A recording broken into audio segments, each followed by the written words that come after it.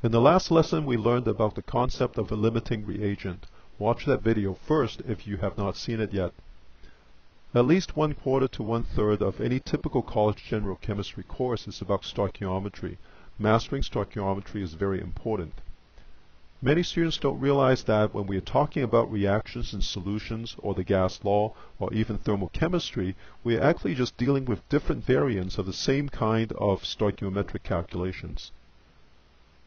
In stoichiometry, since we either count molecules or count them by moles, we have to convert everything to moles first before we start. Whether your reactant is a solid, liquid, gas, or a solution, you always compute the number of moles first. To calculate the number of moles, it depends on what physical state your reactant is in, because there are different ways of measuring out gases, solutions, solids, or liquid. For a solid or a liquid, the most common measurement is by mass. Because each molecule has exactly the same mass, if you're given, say, 1 gram of the compound, you can figure out exactly how many molecules you have.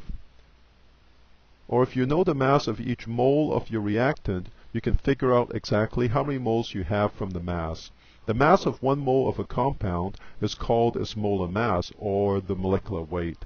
The molar mass of a compound can be computed from its constituent atoms. The video solutions has many examples of this. For a liquid, you will sometimes measure it by volume. You cannot compute the number of moles directly from the volume alone. You will need to know its density and convert volume to mass first. Mass is equal to density multiplied by volume.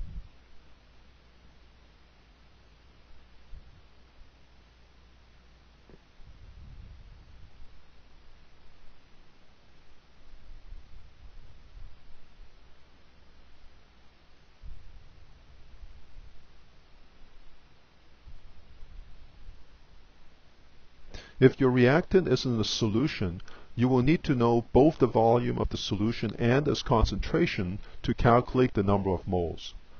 Moles is equal to volume in liters multiplied by concentration in molar.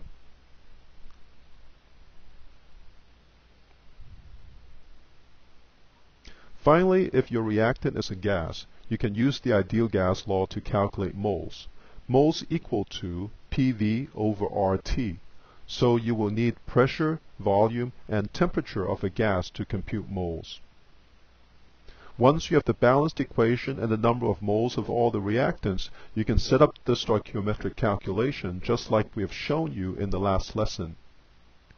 After you have the moles of the reactants, every stoichiometry calculation proceeds the same way.